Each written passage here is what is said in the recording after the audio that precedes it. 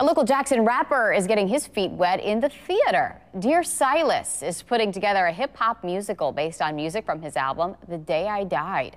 His casting director is taking submissions now for people of all backgrounds, actors, actresses, vocalists for both the lead and the background.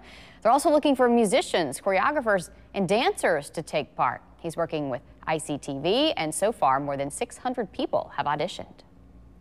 Casting director is just, looking for great personalities. And we'll figure that out as we go along. Because, there's a lot of characters in my story. Not everyone is a singer. This is based around my life. So, you got my family, my friends, just people I've crossed paths with. So, I don't think singing and rapping is going to be a definite thing that has to happen. But it's a plus. Is planning for this to be a stage play that will be shown in cities across the country.